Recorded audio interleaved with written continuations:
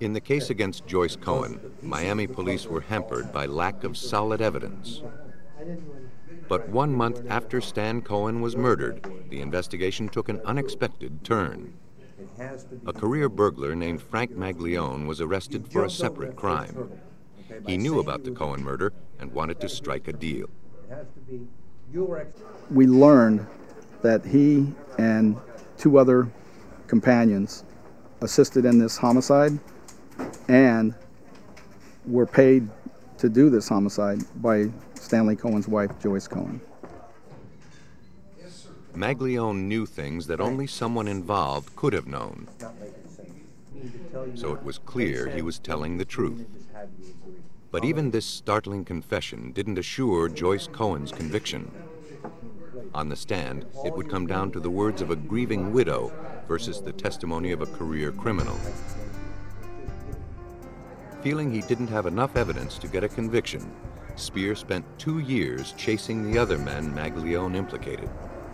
But they wouldn't crack.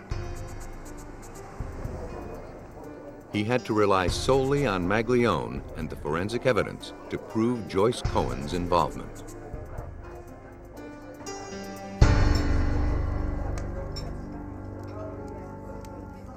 According to Maglione, Joyce met him and the others at a restaurant to plan the hit.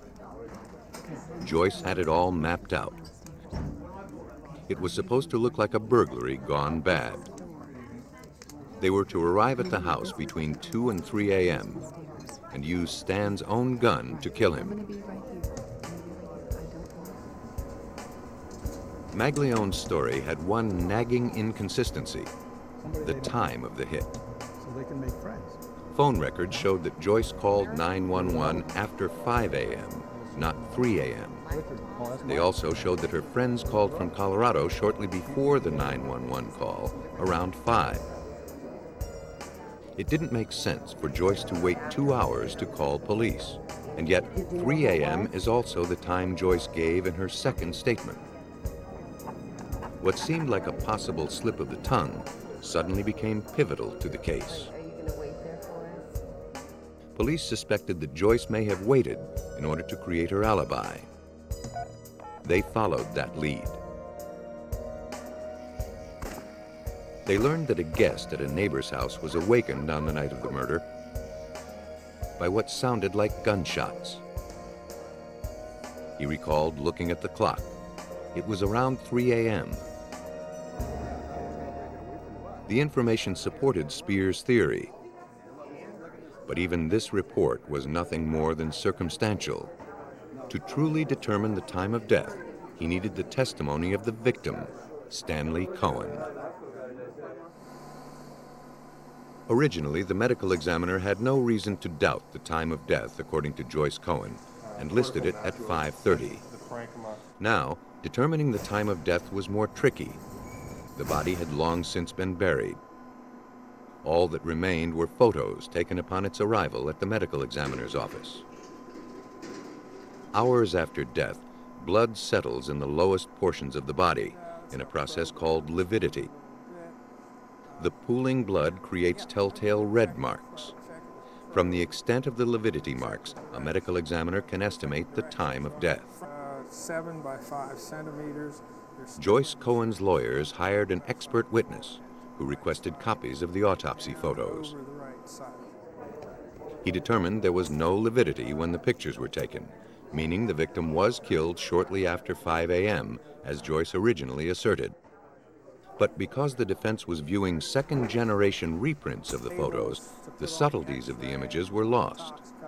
Testifying for the prosecution, the medical examiner went back to his original photographs. The lividity was apparent, meaning the victim was killed around 3 a.m. Joyce had waited 2 hours to call the police, proving she was part of the conspiracy to kill her husband.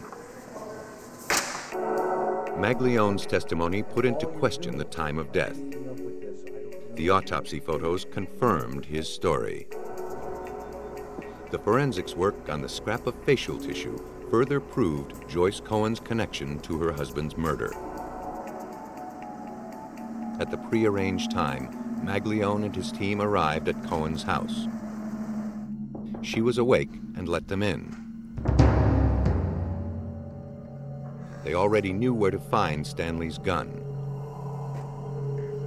They went to the bedroom,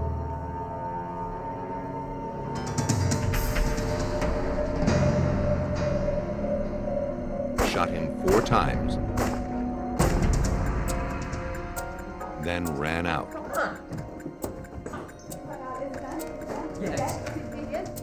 On the way, they dropped the gun.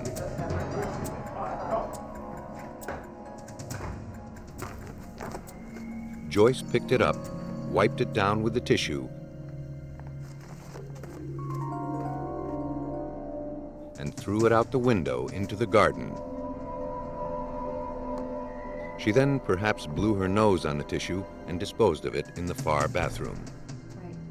Although it was never proven, she may have arranged with her friends in Colorado to call her, thereby establishing her alibi.